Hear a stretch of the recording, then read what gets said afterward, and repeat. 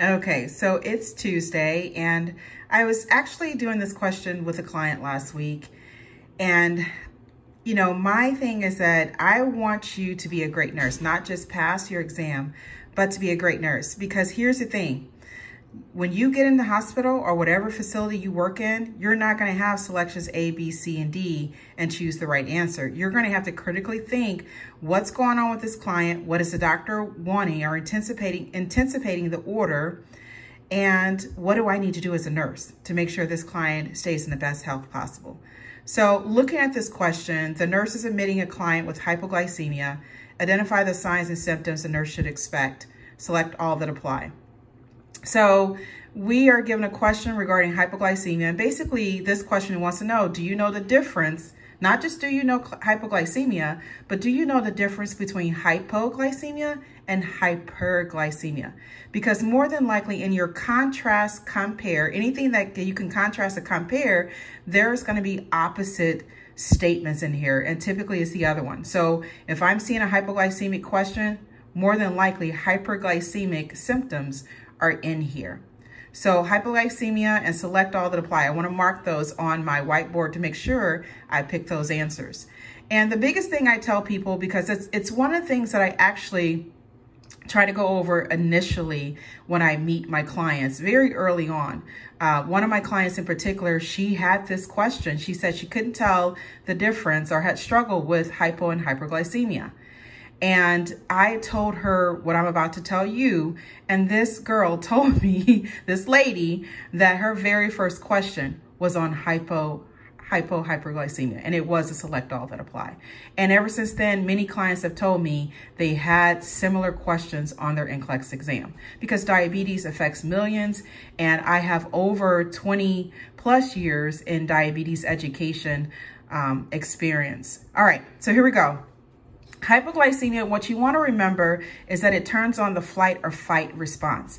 When somebody is hypo, that means they have low of something versus hyper, they have too much. Too much of what? Glyce is sugar and mia or ia is blood, right? So mia is blood.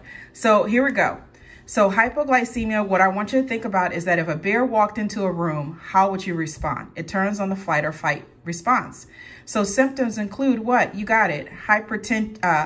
Tachycardia, anxiety, nervousness, shakiness. Of course, they're going to be hungry because the brain loves sugar and they need sugar and the body needs sugar to send to the cells so they can burn for energy. They can have seizures, they can go into coma, and they can die. Headache also too is one of the symptoms too as well.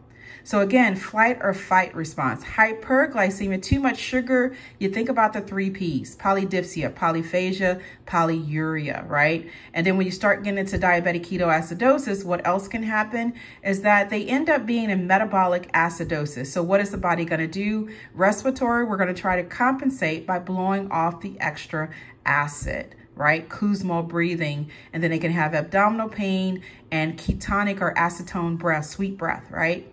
Because they have a buildup of ketones. And as you know, in hyperglycemia, there's so much sugar, but there's usually not enough, especially for type 1 diabetes, not enough insulin to get that sugar into the cells. So the body starts breaking down fat and protein.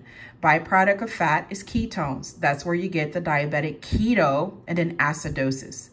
All right, so if we look at this question, thirst, very thirsty, is going to be your hyperglycemia, right? Because they're drinking a lot, because they're peeing a lot. Polyuria, they're peeing, they're drinking, polydipsia. Palpitations is more of your hypo, because again, flight or fight. Diaphoresis, one I forgot to remember, is going to be your flight or fight, that neurological response.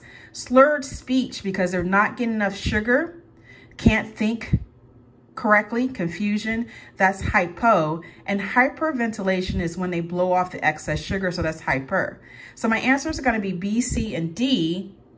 And we're going to flip this page here. And as you can see, B, C, and D are the answers. And I love these rationales. I get this, this question is from nurselabs.com. Very good website with great rationales, tell you why something's incorrect, something's as well as correct.